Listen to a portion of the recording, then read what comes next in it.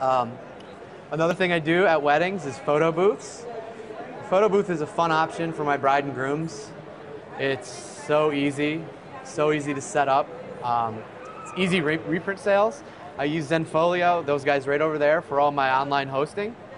And I mean, they're like awesome, and they're cheap for a whole year's service. I mean, I love it, and they just keep adding more and more services. So what I do at the wedding is with the photo booth, I get wallets from Miller's with the couple's engagement session photo. So most of the weddings I shoot engagement sessions. If I'm shooting their engagement sessions, they're probably going for a photo booth as well.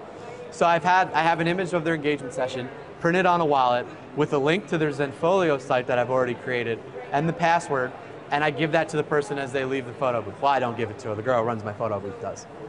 So I'm already marketing the photo booth images at the wedding, and it also has a link to my website, so they'll know to go look for the blog post or whatever.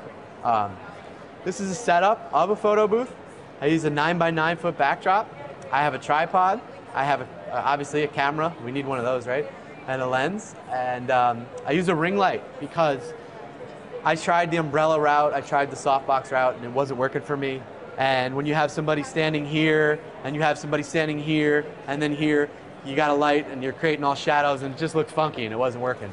So I use this Alien Bees ring light. It's like 400 bucks, and it throws nice, even light. And these are the images I get from my photo booths. This is all my backdrops I use are Drop It Modern backdrops. I love them.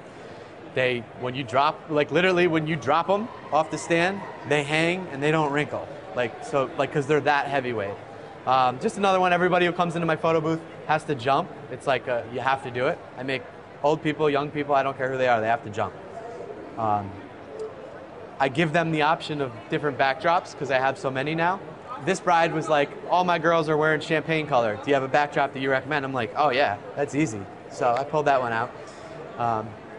This is another one. Sometimes people bring props. I don't bring props with me for my photo booths. I think that the backdrops are nice enough and elegant enough that props kind of, I don't know, they kind of dilute it for me. So I like to keep them simple, but this was a simple prop with the frames. Sure. Good question. She said, am I adding this on for a cost for the bride and groom? Yes, this is an additional cost to my wedding. Or it's a if you hire me tactic. So mostly what I do with it is it's $650 cost. So for 650 bucks, they get the photo booth at their wedding for the 4-hour reception, 5-hour reception, whatever it is. They get the Zenfolio website with all the images on it. I'm going to give them the high-res photo booth photos right away because they may want to send them in their thank you cards. Then what I'll do is I pay the girl who operates it $100. She's not a photographer. I'll get into that in a second. So I pay her $100. She gets a meal. So she gets a nice meal at a wedding and $100 to stand there. She's not a photographer, so photographers cost more money to pay at a wedding. So what I do is I set my photo booth up. Camera's on a tripod. Photo booth set, f8. So in case people move, I have a nice focus. I have a good cushion. So what I'll do is I have 3 pocket wizards. One of them controls my light, one of them controls my camera, and one of them controls the photo booth.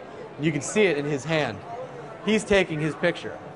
So he's in there, boom, boom, boom, and like go nuts, do as many as you want. It doesn't matter, it's digital. You know, we'll edit out the crap or the redundancy. But what's cool is he's taking his own image, and when he's not, the girl who's working for me is standing there just clicking it away. And she doesn't even have to look through the camera. So that way I've avoided having to hire a skilled photographer to operate my photo booth. So it's really just a nice little extra profitable, and it's an enjoyable feature. I only can offer it in the right rooms. If the room can't accommodate it, then I don't even mention it to the bride. If they mention it to me, I kind of talk them out of it and make them spend that $650 somewhere else.